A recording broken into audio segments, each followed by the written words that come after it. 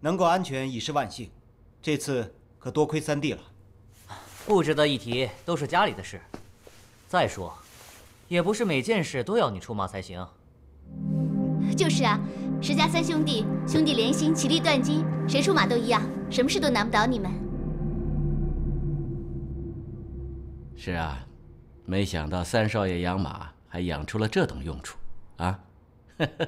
无忌，以后要多关注三弟养马的事儿，这次也该好好的嘉奖他了。好，无戒立功，理当行赏。哎，这也是碰巧了，这都是瞎猫撞上死耗子，这次还是多亏了雪影才是。哎，不是，你们说什么呢？我怎么听不明白呀？无戒也没带人去搭救盐帮啊，那个雪影不是你们养的那匹马吗？对呀。看看这个吧。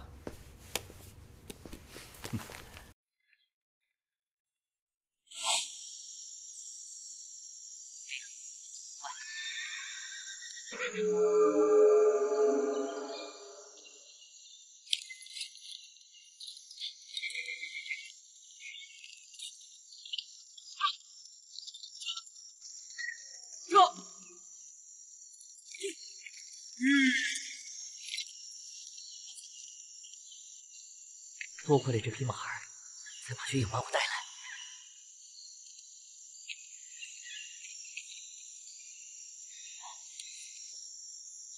盐帮有难，请石堡主速往葫芦里一带救援。贾老大匆草。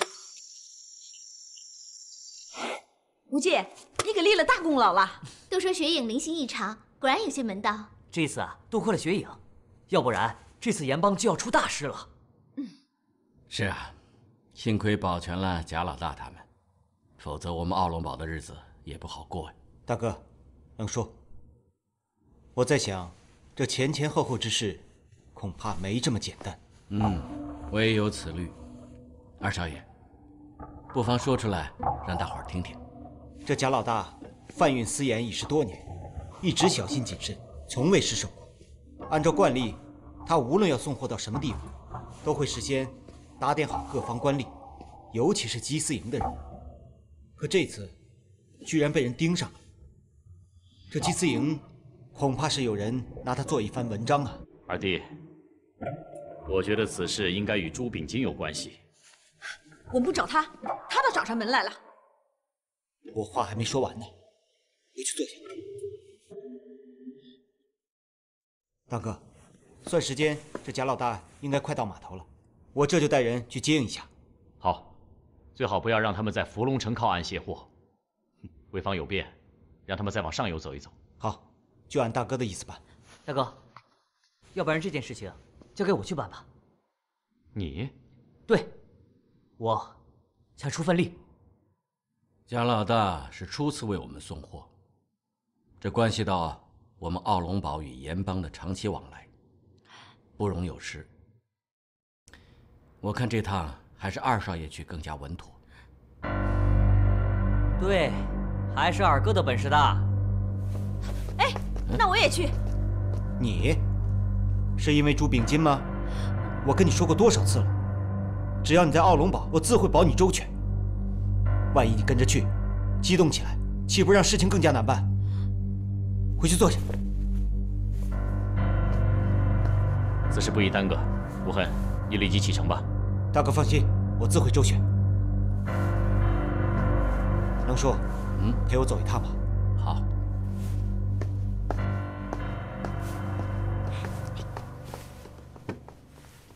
无忌，你有没有觉得这兄弟俩之间有点心结呢？是有心结。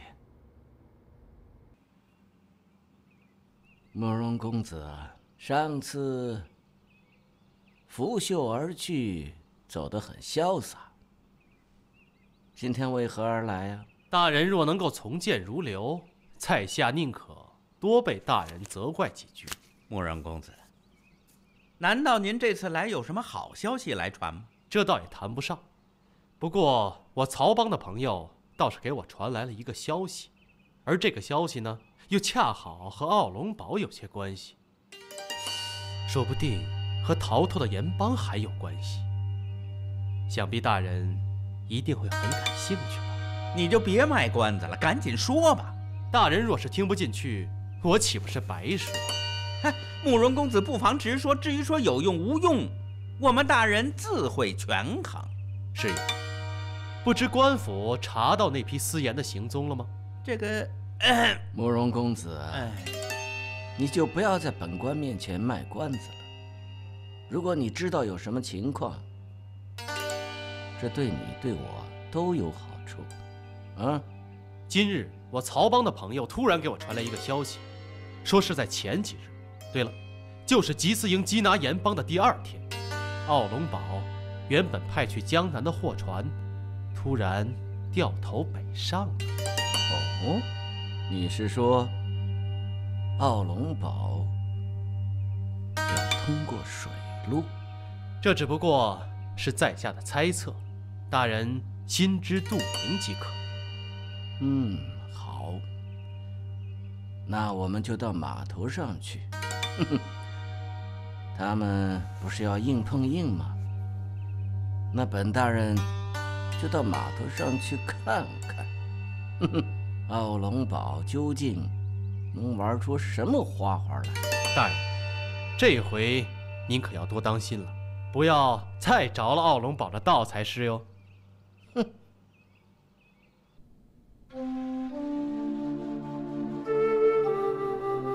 若是出了事儿，不但爹的仇报不了，就连石家也要栽到这个老贼的手里。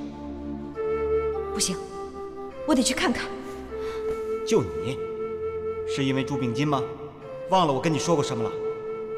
在奥龙堡内，我尚可保你周全，你跟着去，万一再激动起来，那岂不让事情更加难办？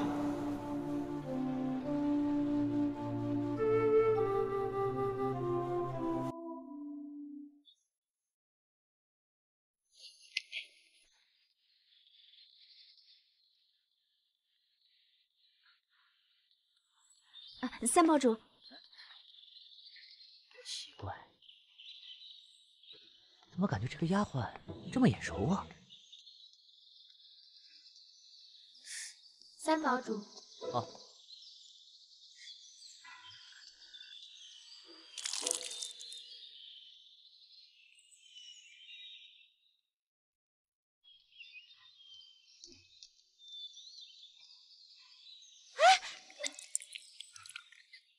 玉石吗？她怎么突然又变成女装了？难道是要与乌黑相会？玉石，你怎么能那么糊涂呢？你和无痕的事，我该怎么办呢？夫人，你没事吧？没事，没事，没事。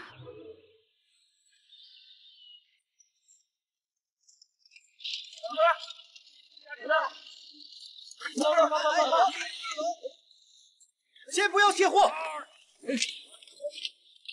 石二少，这是为何？难不成我们舍命送来的盐，再原要运送回去不成？诸位兄弟见谅，情况10万火急，容后解释。你们现在马上给我转移，动作要快。哦，兄弟们动作快，转移快点儿，快点儿！哎，贾老大人呢？他进城去了。进城？他说这一路受了不少惊吓，要去万花楼压压惊。糊涂！我去趟万花楼，你们赶紧把船给我运往下一个丫头滩。夜过3更之后，我自会去那里接。快点，动作快点！快！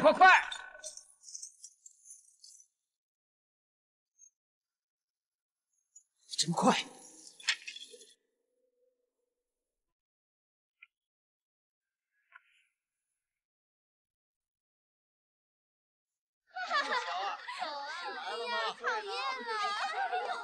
哎呦，贾大爷，好久不见，你也不想我？想你干嘛？人老珠黄的，我还怕做噩梦呢。哎呦，瞧你说的，你看看，没有我这样的，你怎么找姑娘啊？行，多抓几个耍的啊！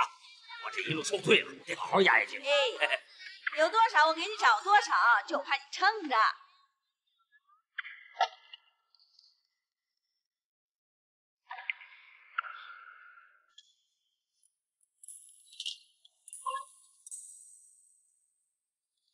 让公子久等了。秋雨啊，我还有要事在身，先走一步。这个慕容公子好大脾气呀！小姐不过多让他等了一会儿而已。没问题，开船！不许开船！都给我停下！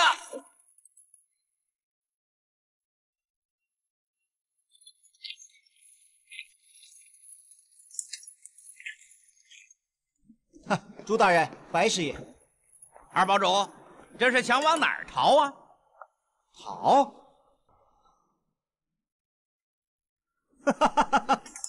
我奥龙堡正正当当做生意，怎能用逃这个字呢？朱大人，你此番前来所谓何事啊？哟，我看您这气色不太好，想必是日理万机，没休息好啊。你们做的是正正当当的生意啊？是，做正当的生意，我还会累得，日理万机，气色不好吗？二堡主，就凭这几句话，你就想把我们打发了？你是不是拿我们朱大人当成3岁小孩子？哟，还真是3岁孩子就好了。那我石无痕可真得惯着了，疼还来不及呢。缉司营来报，说江南盐商从水路贩运私盐过来。我这次来，就是为了奉行检查。哦，贩卖私盐，那大人你可得好好的清查清查，切不可影响我官盐的正常运作。那如此，无痕便不打扰大人办正事了。好，开船！好，站住！慢！不许开船！给我围起来！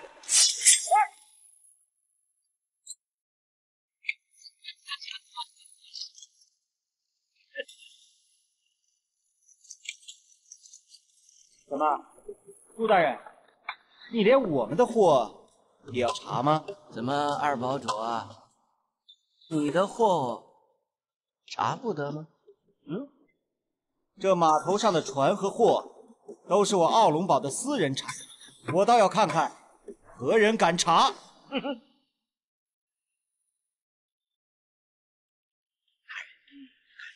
他的架势肯定有问题。石堡主啊，我是官府，理当公事公办，只要是靠岸的船只，一律都得查。石堡主，你可不要为难本官呢。好一个朝廷命官，公事公办。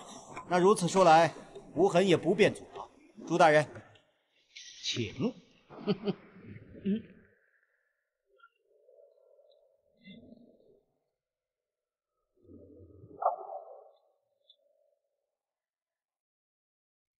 给我坐！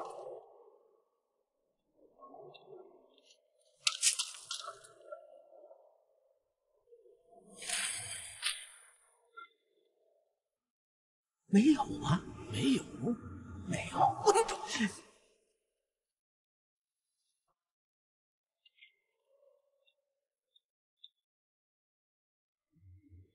怎么样啊，朱大人，查到什么了吗？禀报大人，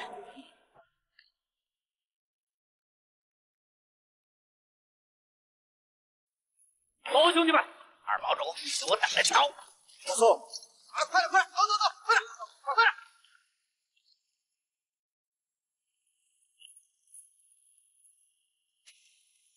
开船！是，开船！让开！让开！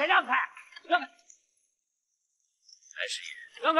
你不是跟我说你都看清楚了吗？看清楚了。那在哪儿呢？在那边。那你还不快点？快去呀！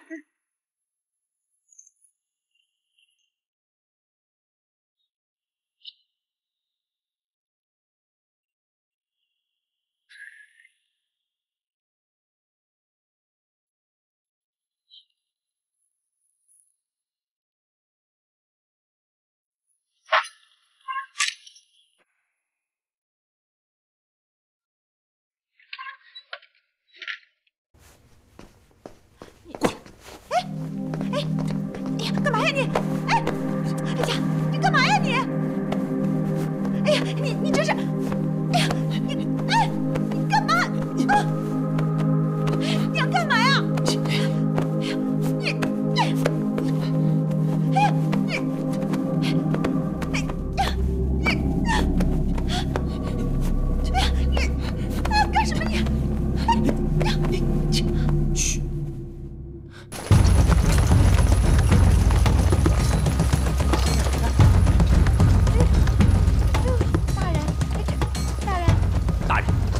们就在上面。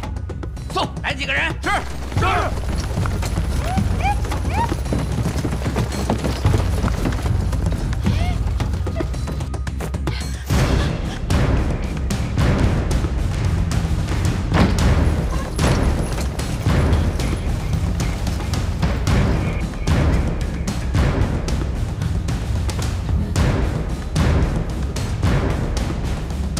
谁呀？这是朱大人，白师爷，你们这又是哪一出啊？难不成对我石无痕的私事，你们也有兴趣查一查？石无痕，你刚才还在码头，怎么转眼之间跑到这儿来了？你们二位这不也一样吗？怪只怪我跟朱大人太有缘分了，到哪儿都能碰上。您是看上这个房间了吧？哎呦，真对不住，我石无痕先定下了。怎么着，你也得让我把里面的事儿办完了，再把房间让给您吧。哎，你这他不是那个哟，白师爷被你发现了，没错，就是你在奥龙堡认错的那个丫头。嗨，自古公子爱丫鬟嘛，这家丑不可外扬，还请朱大人、白师爷替无痕保住这个秘密。不是，我说，你怎么什么话你？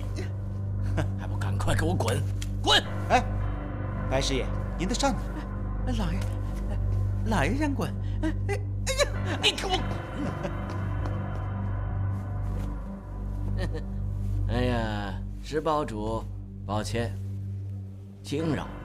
大人，不送，慢走，不送。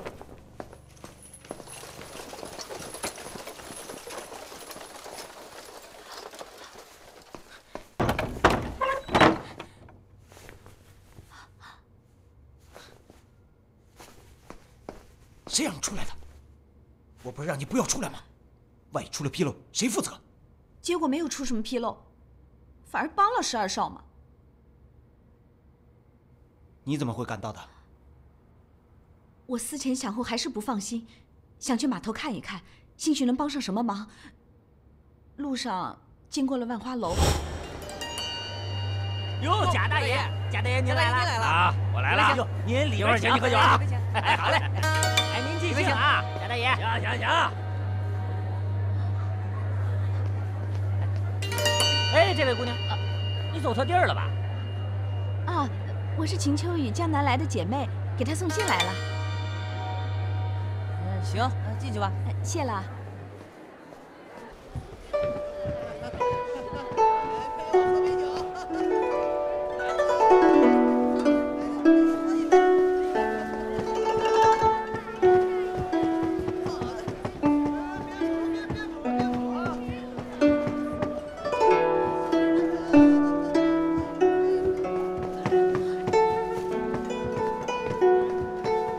公子，你快去禀报朱大人，就说盐帮贾老大正在万花楼啊！快去！是。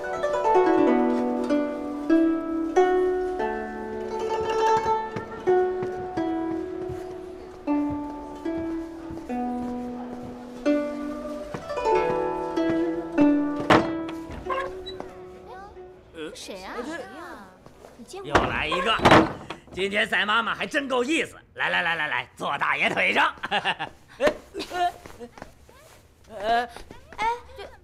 我说姑娘，你这脾气够大的，怎么着？就让我陪你一个人？你是不是盐帮贾老大？啊，我是奥龙堡的人，官府正在捉你，快跑！慕人府就在楼下。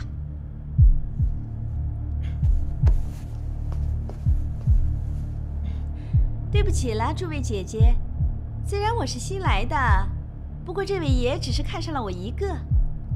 你们先回吧。哟，你谁呀？哪跑来小家伙？走，出去，快点！快！码头可能出事了，你先不要去，到隔壁的客栈躲一躲去。谢姑娘。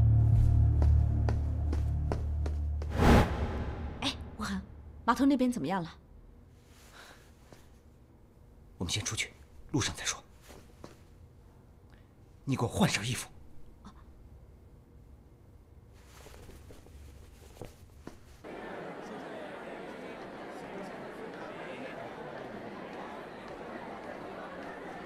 这么说，朱秉金他们去了码头了，上船查了没有？等我赶去的时候，已经来不及了。眼看大批的官兵们一路追了过来。哎，二堡主，你怎么又回来了？快，把盐给我扔进水里！来不及解释，赶紧去做。是，兄弟们，快把盐扔到水里！快呀，快点儿！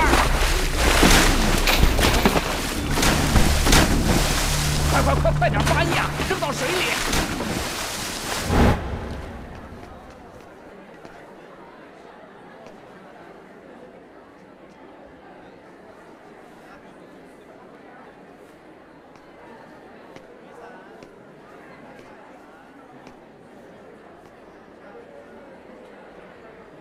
你现在心里是不是在想，我为什么不干脆让朱秉金淹死，却要救他上岸？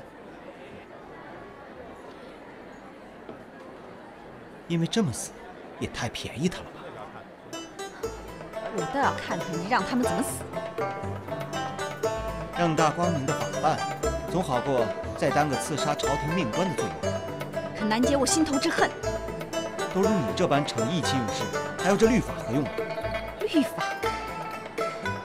朱秉金就是用律法害死我爹的。那就等公平正义之士重掌这律法之时。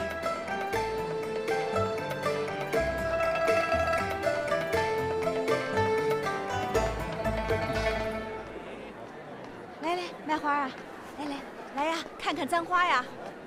大娘给你选选，你看这个可真配你呀！哦，谢谢，我不用。等等，大娘，我来看看。哎，来，多好看呐！这个簪子太过艳丽，并不配她。我来帮她挑吧。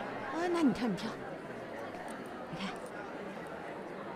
哦，这簪子看上去普通点，却是珍贵的母贝壳填彩的，最适合姑娘了。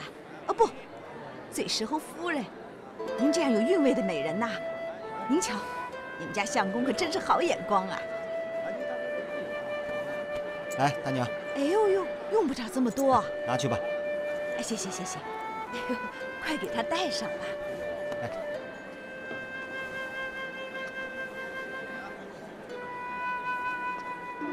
12少真是好雅兴啊！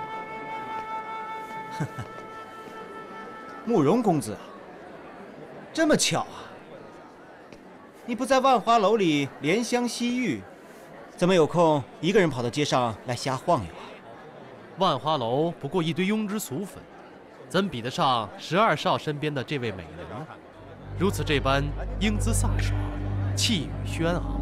哇，慕容公子，你太会聊天了吧？啊，你这平日里也算是阅人无数。哎，你看看，这哪儿像你说的英姿飒爽、气宇轩昂？不过是府里的一个丫鬟而已。我还正嫌她太过柔弱呢。哦，刚才我还在想是谁家的姑娘能有这份福气，居然能够得到奥龙堡堂堂二当家的垂青。原来只是个丫鬟，只当2少素来生活检点，怎么如今连丫鬟都不放过了呢？莫非你们奥龙堡的人也有转性的时候？丫鬟怎么了？12少并没有门第之见。哟，这还是个辣丫头。哈哈，姑娘莫怪，冒犯。如此说来，就等着喝你们2位的喜酒了吧。好啊，记得到日子一定要给我下帖子。这公子、丫鬟能够修成正果，也算人间的一段佳话。告辞了。不送。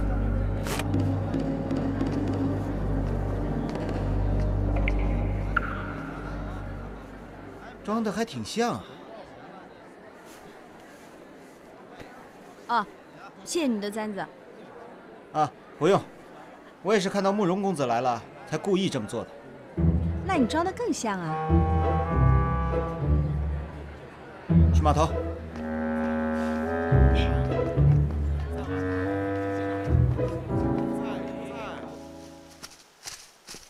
二堡主，多谢姑娘相救，让兄台受惊了。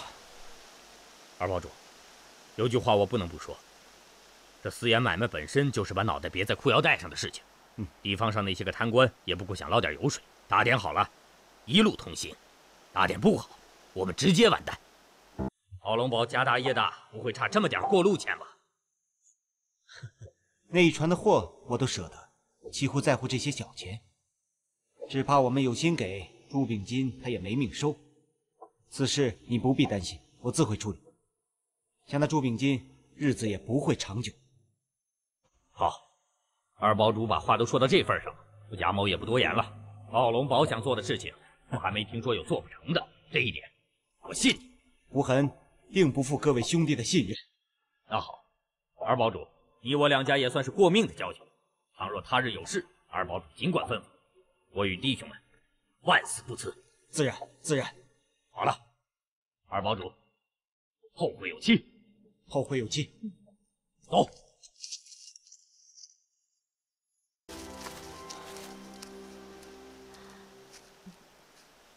是否玉石与朱秉金的仇恨影响到了奥龙堡？如果是因为我的原因而让你们和朱秉金相对立的话，那不要多想，即便没有你，我们与他照样势不两立。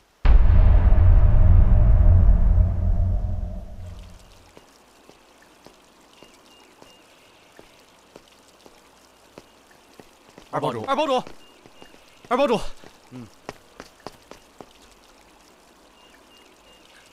二堡主，此事是否马上禀报大堡主？大哥正在兴头上，暂且不要扫他的兴。等酒宴过后，我自会跟他提起。属下听命。另外，你吩咐下去，此番正气楼的兄弟立了大功，重赏。是。三堡主。哎，吴健，怎么，你打算就这么一直不理我了？我们兄弟之间至于为一个女人闹成这样吗？更何况根本都是子虚乌有的事情。子虚乌有的事儿，这是我亲耳听到、亲眼看见的。事到如今，我就实话告诉你了。我的确去找过秦秋雨，不过我去找他，是为了劝他能够离你远一点，并不是你想的那样。我对他根本没有任何意思。我觉得你们的身份有差别，并不合适在一起。那天晚上，你喝醉了，还在万华楼里，还搂着秦姑娘呢。那是你二哥中了别人的计。那天晚上，当铺的李当家约我去谈什么生意，结果生意上的事只字未提，酒就喝了一口，我便不省人事了。那就去找李当家对质即可。他早就躲起来了，我相信他没这个胆子。这背后肯定是有人指使。吴健，我们兄弟手足情深，别人是眼红，想看我们笑话，我们可不能让他们钻了这个空子。好，整件事情一定要查清楚。放心吧，你二哥会去查的。进去吧，还等着我们吃饭呢啊！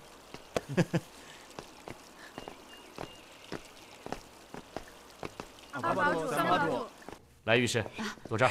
今日我要和你好好喝一杯。好，御史哥哥啊，起来。那边儿。凭什么呀？什么凭什么呀？我要跟御史哥哥坐一块儿。你总不能以小欺负大吧？如果你再不起来的话，你就是以大欺小了。行，你坐啊。御史哥哥。御史，今日之事你出了很大力，这杯酒我敬你。谢谢大堡主。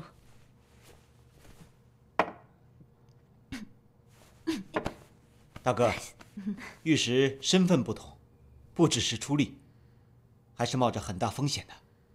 难为御史铤而走险，为我石家出了这么大的力。那是，御史哥哥多厉害，他是江南的捕头，为了替你家做事，他可是冒着被革职查办的风险。何止是革职查办呢？那要是被抓到，必须是要掉脑袋的。还有掉脑袋啊！来，御史，我也敬你一杯。你是江南人，不善饮酒，以茶代酒便可。不必了，盛情难却，哪有以茶代酒之说呢？我也同二哥一起敬你。还有我。大嫂，你也敬御史兄弟一杯啊？我啊。花儿，你敬御史。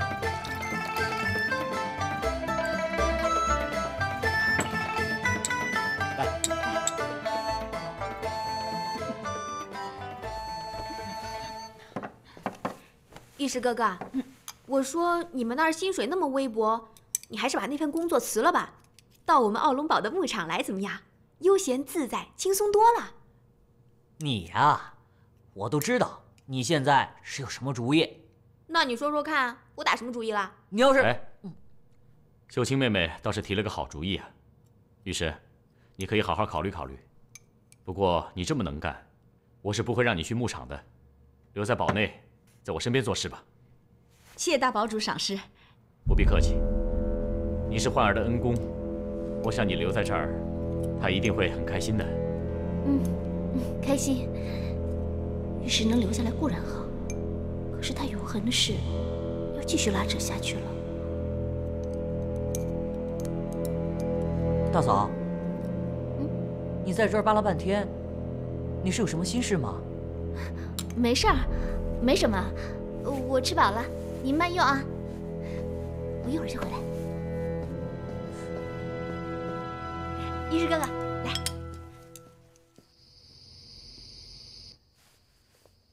这个朱秉金来势凶猛，此次虽说应付过去了，但损失也不小啊。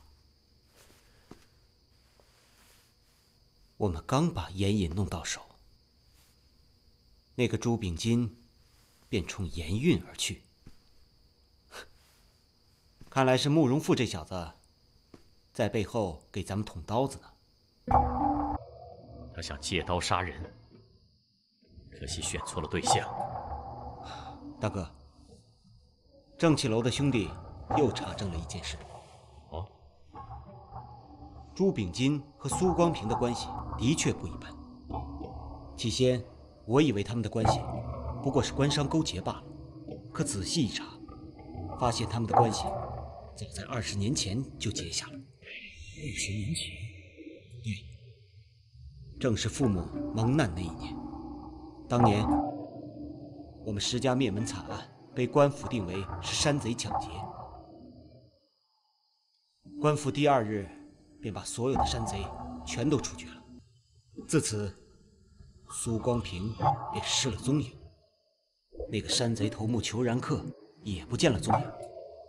可不久后，有人在朱秉金的身边发现了他。朱秉金与裘然客是什么关系？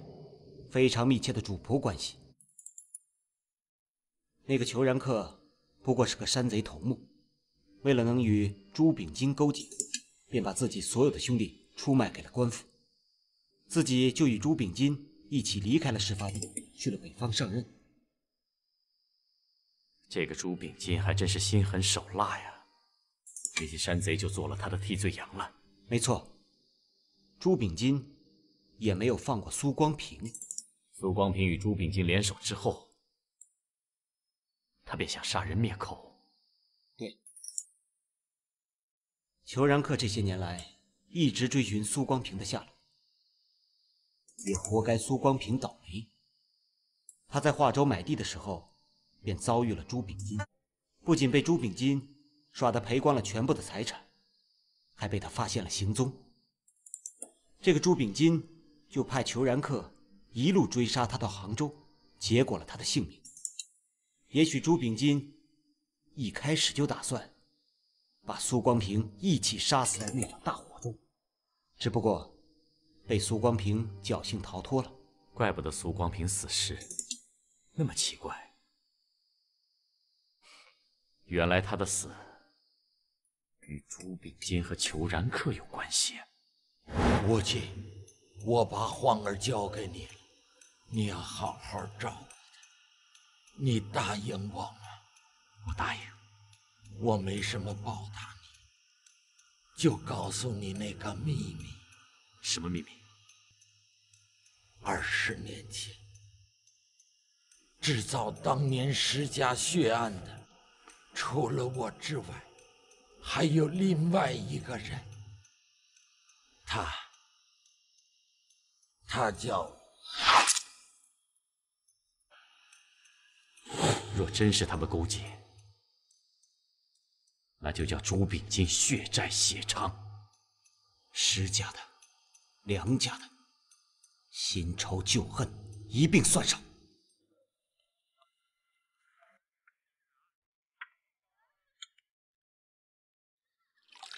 哦，多谢多谢，姑娘不必多礼。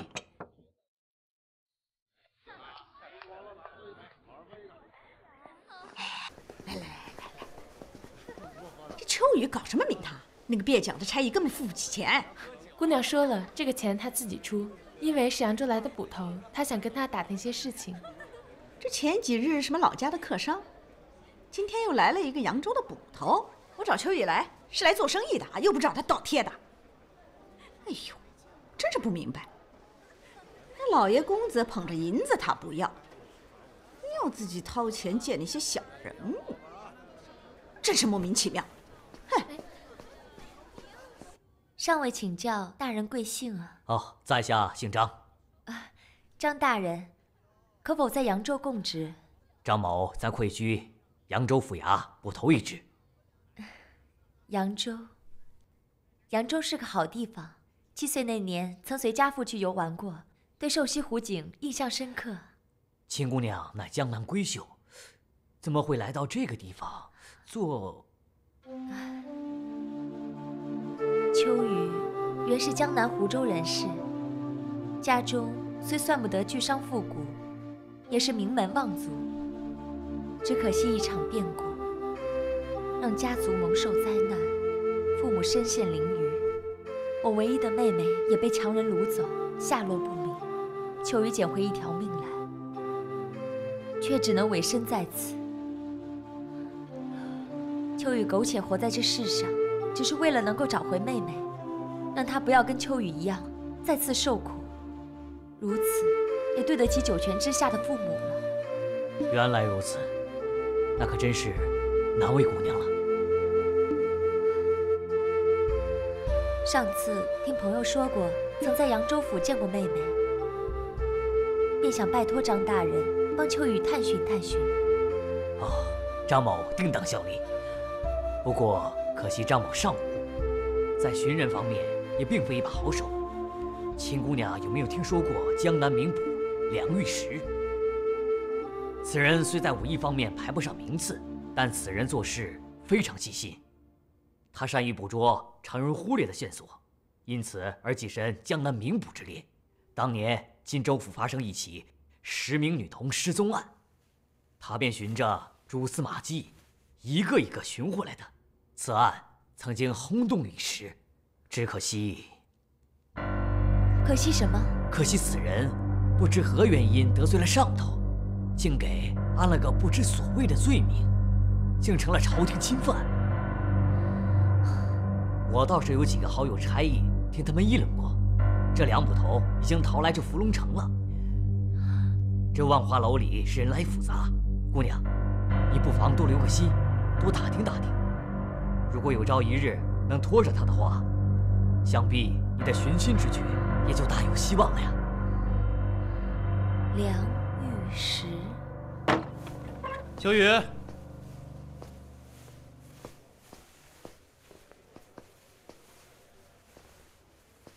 听说近日秦姑娘很忙啊，怎么，不给我介绍一下吗？在下扬州府衙捕头张玉顺。哦，原来是张捕头啊！想不到捕头大人也有这种闲情逸致，散尽千金来博得美人一笑。哦，那倒不是，是秦姑娘她……张大人，今日听你聊些江湖故事，秋雨也长了见识，只是让您破费了。秋雨房里还有一些琐事，就请大人自便吧。好，那姑娘后会有期，告辞。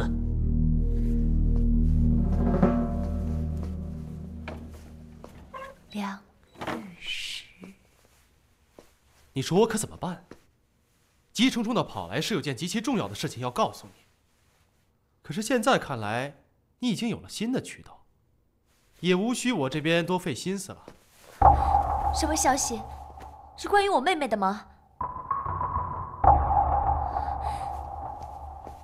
公子不要误会了，是子清说在扬州见过我妹妹，碰上扬州捕头，便留心问了2句。哦，不是在听什么江湖故事吗？